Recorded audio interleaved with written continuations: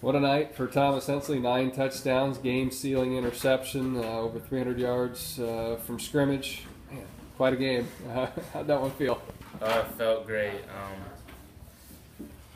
This game meant so much to me and my team, and just it being my last game here, I just tried to cherish every moment with my team, all my seniors, and never beating them. I mean, it's a rivalry, and they've kind of put the beating on us since they've joined. So to be the class, to be the senior class, to be the team that beat them, it's the greatest feeling.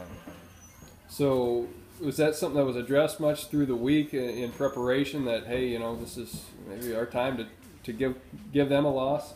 Yeah, well, that, and as freshmen and as we've grown up, every year we kind of struggle with them, and they always beat us, put the beating to us. So just to be that class that to break that curse, to break that streak, it's the best feeling in the world. And we talked about it.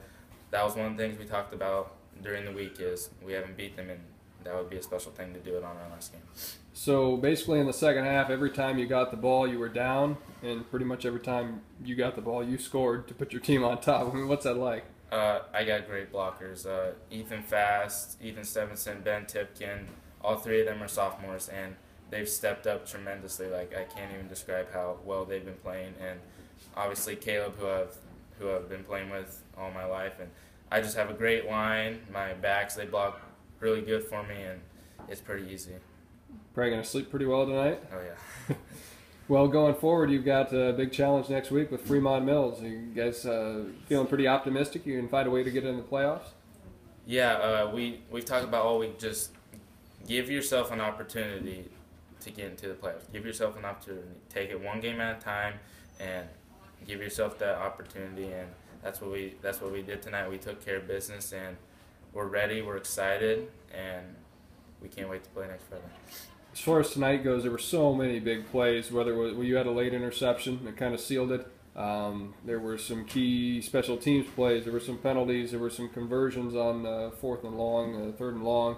Can you think of maybe a time or a series or one play in the game that you thought was a real decisive factor? I never feel too comfortable, but after that interception, it kind of went away. I kind of felt decently comfortable, but yeah, it's still scary having the ball with that much time left on the clock. And Wilm, he helped me milk the clock down, and he does a great job of that. And yeah, their defense made it tough on you to get free. You did have the 2 long touchdowns in the second half, but what were you seeing out there that kind of their defense made it difficult? They kept their ends outside, so that's where I'm strongest. I get outside and I can get free and break one, but they did a really good job of that. So I had to go right through the middle where all the traffic is, and everyone's bigger than me. But I knew I had to adjust and adapt, and I had to kind of be a little bit more physical than I usually am, and that's what I did. Well, potentially, I hate to think of it this way, but potentially only one more game left in your high school career. So just how important is next week? It's really important, and I just want our team to go out there with nothing to lose, nothing to worry about. Just go play your heart out, and everything else will take care of itself. Hey, congrats on a big win here tonight. Thank you.